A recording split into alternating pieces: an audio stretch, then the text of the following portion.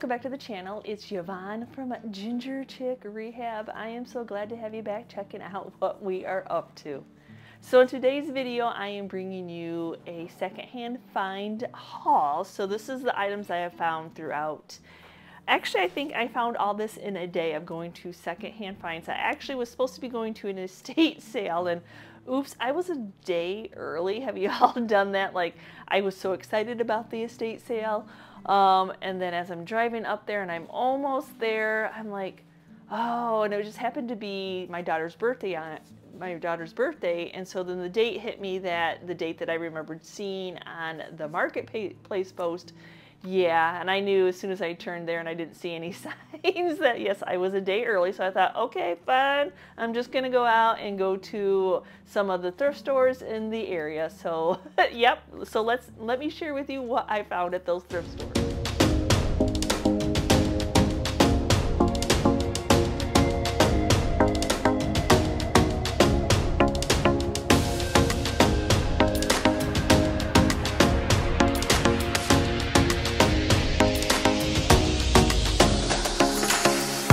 So one of the thrift stores that I hadn't been to in a while was a little Bibles for Mission thrift store.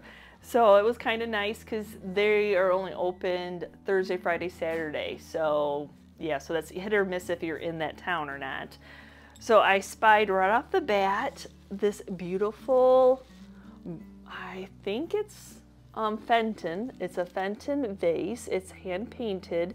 Now on eBay, they're going for about $23, but I picked this one up for $1.50. So that's a great investment. It's beautiful. I knew the painting kind of reminded me of something Alex would pick up, and then when I picked it up, I knew the weight. There's just something about the weight of it that you can tell that it is just made nicely. And then my next little find, black and white caught my eye. So it's a black and white animal, a glass animal pulled. Now it's not signed or anything like that. And then this one, it was $5. I know, but it was black and white and animals. So in my booth, I would do like a $10. Now we are just starting to sell a little bit. We've been selling on eBay, and we're going to be selling a little bit on the Whatnot app. So this might be a piece that we try on there and see how that goes. So hopefully at the time you see this video, we have a couple of sales under our, to see how we're doing, because I don't even know how to advertise that yet. There, you know, old boxes, $5 I paid for this old box. So I kind of can see some writing on it, but I can't tell you that I can really make it out. But old boxes are just fun decor pieces. So I could spice this up a little bit by putting some decoupage paper on it. So we'll see what I do with it. And then of course I had to stop by a Goodwill because, you know, that's how that works. So hit that, and then so I did spy this for $6.29. Now I've actually resold this mailbox before, and this one's in great shape. I think I hung some greenery in our booth, but it doesn't even really need to be repainted. I have to see how the back goes because they put some felt pads on it, and these are those, oh my gosh, ones. These are just really stick along with taking off the tags. This was originally $39.99 at Hobby Lobby, which was, you know, half off, 50% off, but oh, these felt pads are a beast to take off. So hopefully I can heat them up a little bit or put some Dawn dish soap or something. Because sometimes when you use Goo Gone on different paint jobs, it starts to take the paint off. So I might try some Dawn dish soap first. So then I also stopped at the Salvation Army. So what did I find that day at the Salvation Army? I picked up this set of 3, $1.99. These always sell. I'll put some greenery in them, put some jute twine. They usually do really well for me. Sets of 3 in these little wire baskets, so I did not pass that up. And then for $1.99, yes, $1.99, a vintage rolling pin. Now I've kind of tried to steer away from rolling pins. It's like I picked them up, and they sold, I put labels on them and they sold, and they kind of just been sitting, hanging out. So I've actually taken them, most of them out of my booth, unless they are painted. So I don't know if I should spruce that up or if I should leave that alone, because that tells a story of how antique it is and how, you know, how people use these. So I'll probably just leave it as is and see how it goes. Wood always catches my eye, so I don't know. This was 59 cents at the Salvation Army. I love the little bobbin of it. I don't really know the story of why. I don't know why it has a hanger. If you all know, please tell me. I have not Google lensed it to figure that out, but I don't know. Wooden bobbins, I just never pass them up if they're cost efficient. And then for $4.99, I don't know if I paid too much for it. It's a crock with a rooster on it. Somebody hand painted. So I could take it off. I could put my own on their label if I wanted, because it's just a newer crock. So whether I decide, I kind of like the rooster. I think somebody might. I mean, I think people still like roosters. So I don't know. I'll see what I decide there. And then for $1.99, this tile caught my eye. I did Google lens this one when I was in the store, and it came up that the tile itself resells for $24. So being framed and being into a piece of wall decor or a trivet, I thought, okay, I'll pick this up for $1.99. I thought it's got that Santa Fe type of, you know, look to it. So it says Prusa, P-R-U-S-A, if you can read that, tile. So yeah, I liked that one. And then there was a piece of pottery for $2.99. I picked up this piece of pottery. It is signed at the bottom. It's probably hard to see with the light. So just a nice little vase. I haven't been really running across too much pottery lately. And for 79 cents a piece, I really found a lot at the Salvation Army. For 79 cents a piece, I picked up these two bags. They are like a dried something or other, clove maybe. I'm not really sure what's in there. It's just nice to have on hand if I'm doing an arrangement or doing a wreath or something and I want another little accent to have on hand. It's something you don't have to pay full price for. And then for $2.99, I saw this. I can't believe it was still there. It is heavy. You can definitely tell that it was handmade, hand pulled. And for $2.99, purple tags. I forgot purple tags were half off that day, so $1.50. It's got the air bubbles in it. It is just gorgeous. What is that? Swung type. I'm learning. I'm not positive, but oh, and it's just a nice blue shade. Now it was up on a top shelf, so I don't know if people really caught how nice of a bowl that this was. So I was happy it was still there for me. Oh, I forgot. At the Bibles for Mission, I did get a Fenton bird. Now he was $5, but I've resold actually the same one a couple times on eBay for $18. So a $5 investment I thought was well worth it. No flea bites, no chips or cracks, nothing like that. So sadly, there's no where the tag used to be. You can see where the tag used to be, but I think the other two, maybe one had a tag, I think. For another Salvation Army, because you know you have to hit them all, for $1.99, this was the only thing I got at that Salvation Army. It's a pottery little crock. Just had the cork. It's got a signed on the bottom. I like that green in color. It's just nice and simple. It just has the shiny glazing around the top and then a matte glazing around the bottom. It's in wonderful shape. So $1.99, great price. I don't know why I try to separate things out because that never works. And then for $5.29 at Goodwill, I picked up another wasp catcher. I don't have a wasp catcher, and this one caught my eye because of the colors. And it's new. It's got the little syrup you could make if you want to make the sugar syrup. It's got the tag that somebody gave it away, but it was $5.29. And yes, I do sell these. Now, I don't know how this one will be. A lot of times This one is new, and a lot of times when I buy them secondhand, they've been used and the paint is chipping off.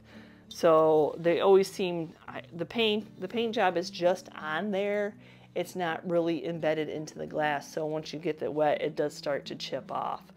And I've sold them just the clear before, but for this one, I'll leave it as is and sell it the new that it is. Then I popped over to the community thrift. Now their tags, I always forget because it's just a dot and then it's, so I think this little guy was $2.99, but look how cute he is. Oh, yep, so I did not leave him behind. I thought he was super sweet. And then for 99 cents a piece, I know these were 99 cents, they were the cute little milk containers. They are newer, but that's okay. And of course, I'm gonna leave that gingham, I think that's gingham, tell me if I'm wrong, ribbon on them too. Oh my gosh, loved those also. And then my last, I got a couple more pieces, then my last piece, this was Salvation Army. It was just a nice, for $2.99, it was just a nice tin. Now, I'm torn because it's in great shape. It's got a great seal on it. The inside is clean. I'd like to spruce it up a little bit more, even though the label is Beekman's 1802 Goat Dairy Farm. So I don't know if it had what it had in it,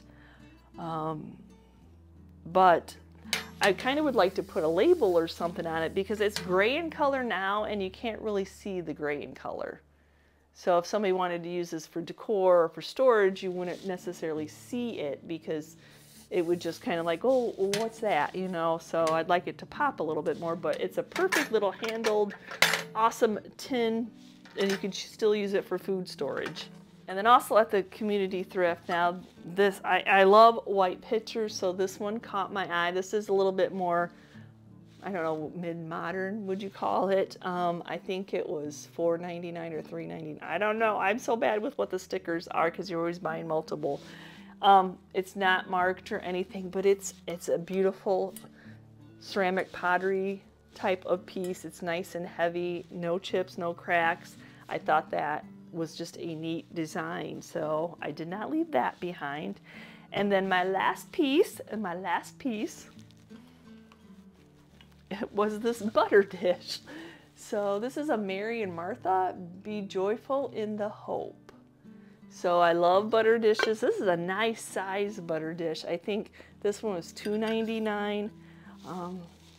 So Mary and Martha.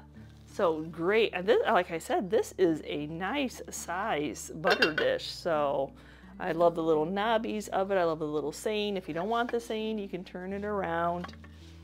So yeah. So talking about the weekly auction that we have been going to on Tuesday nights, it's just a local business. So I'm going to share with you what items we got this time. This is the first time we stayed to the entire thing. It starts at 4. We usually are done about 7 o'clock. Not only do they auction off like home items, garage items, stuff like that, they also auction off food, and sometimes I lose my attention because I'm hungry by then. But anyway, so this time we stayed, a couple friends were there, so we stayed with them until the end. So that was nice getting a little, you know, you're going enough now that, you know, you have some people to hang out with. It always makes it a little bit better. So the first thing I bid on that night, and I didn't even bring that in, I'm already going to donate it. It was a huge box of a whole bunch of home interiors, glass votives. I don't really deal with that. The only thing I wanted for the dollar were these. These little candlesticks, when I paint them up, they sell automatically, but I always need to pick them up cheap enough because I can only make like $7 for the set. So $1, I can do these. If I get anywhere to try to $5 a piece, they will never sell. They'll just sit there. So I know what I can sell them for in my area. Now my next purchase, I probably paid too much for it, and you could go online and you can see what they're selling, and you can also go early, but we don't necessarily go very early to study everything. So we held up a wooden box, which of course has my heart, and then he said there was a whole bunch of these little tins in there. So I'm like, oh, well, I'm still trying to collect more wooden boxes to resell. So yeah, I paid $5 for it. I don't know. Yeah, $3.50. But anyway, so there's this little tin in there, and then there was some other little metal pieces. This apparently screws into the wall to hold something. And then there was this little soap holder, and these were little wooden containers. So I might be able to create something out of that. This one does have a lid too. It just fell off. He may have thought that they were all metal like that. So I'll see what I can create with that. And then my next one, I believe I got this old, I love wood. I love that aged galvanized. I got this one for $7. So I'll clean this one up. It already has wording on it, so I probably won't mess with that wording. So we'll see how it cleans up and what it looks like when I get the dust off of it. And then the next came up, and what we were really staying for, there was Crocs, and I had not purchased too many Crocs through this auction yet. So I realized that after people bid on the food or picked up the food, that people left. So I guess we needed to be staying longer, but everything's for a reason. So right off the bat, after the box, they started selling some Crocs. And so what they do is you bid on them. And so my friend was bidding on one that she wanted that said, it was blue and said salt. And so I'm like, oh, okay, I'm getting this auction thing down that if I bid with her, then whatever she ends up paying, then I can pay the same price because I was the second bidder. So for $11, Ellen got hers, and so then she got her salt. And then for $11, you all, so this is my color of Crocs. I don't necessarily always have to have them say anything. This one's not even chipped or anything. So $11. And then I also got this one for $11. This number 2 little acorn pottery one. It does have a crack. It's got a little chippage going, or crackage going there, a little chippage, but that does not bother me in the least. I have quite a collection of these. $11 is a great price. And then the next thing to come up was some galvanized. So I didn't get I think I won that bid, and I think it was $11, so still not bad. So the first thing I picked out for my $11 was another galvanized watering can. So yeah, I wish they always would have the watering spouts, but I'm still collecting, changing them out to the really more vintage ones that I have. So this will just stay with me. And then the next thing for $11, and I'm sure it was just there because one, it's got a little distinct look to it, and that it's pink. So hold on. Yep. It is a pump. It's a smaller in size. It is very pink. It still pumps. And if you all saw our outdoor video where we changed, we have a water feature that's a pump. I think just spray painting this black, I can get $45 easily in our booth for this one. So I like the unique shape of it all.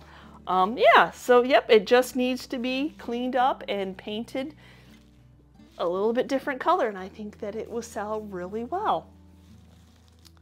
So that is it for my auction finds. So I do see a couple things that I will probably make over, but if you were just here for the haul, thank you for watching. But if you want to stay for the makeovers, they're coming up next. So just note that I already have cleaned everything before I brought it out to the workshop, just with some Dawn dish soap and some hot water, and let them dry. So right off the bat, I'm going to start off with these cute little candlesticks, and it is as easy as just spray painting them black, sealing that black in with some polycrylic, and then I'm going to go ahead and hand paint them using the Rust-Oleum's chalk paint so I can distress them.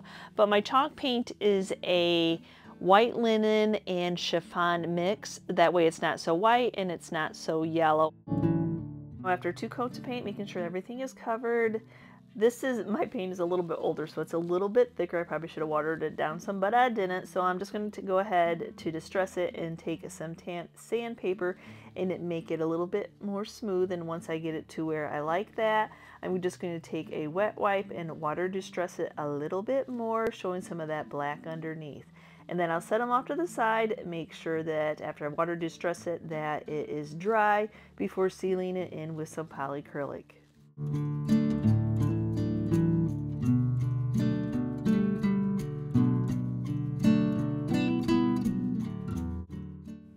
And then for this water pump, yep, I just got it all cleaned up, and now we're just going to use the farm implements, which is the same stuff that we used on our outdoor furniture, and absolutely love it. No top coat needed whatsoever, so I'm just going to spray this on.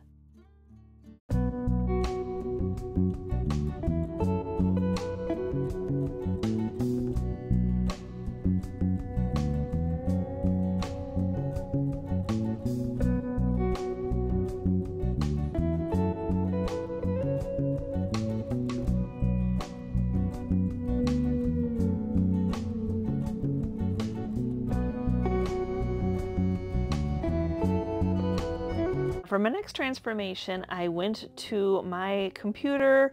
I have a whole bunch of saved graphics from Graphics Fairy, Pinterest, Etsy. As you see, I have quite the, yeah. So I am just going to pick out one that I think will fit onto that white can, and the Cranky Blackbird always sells really well for me, so I think I can get this image to fit over the top of that. So when I click on it in my downloads, it just comes onto my pages. I have a Mac computer. So then I need to copy it and put it into my Excel program, so that way I can size it appropriate to what object I'm putting it on. And I'm not using any special paper. I'm just using my plain copier paper to print it out on. So now all I need to do is cut as close to the black, not leaving any of the white, to make a label for this can.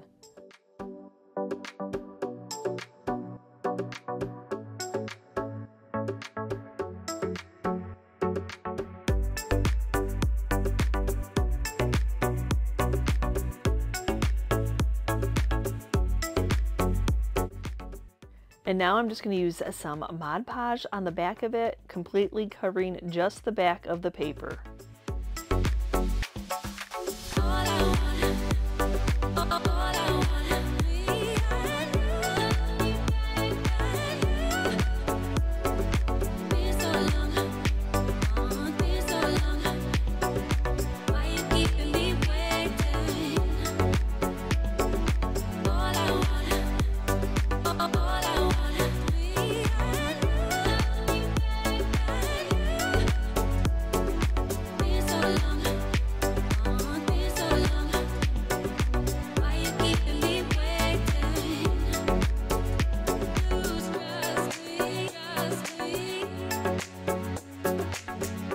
So thanks again for watching today's video, guys, and as always, if you're part of our YouTube family, thank you so much. And if you're new and you're checking out our channel for the first time and you liked what you saw, please hit that subscription button along with the notification bell so you know we've uploaded a new video, and we will see you next time, guys, and you can see what we're up to. Bye!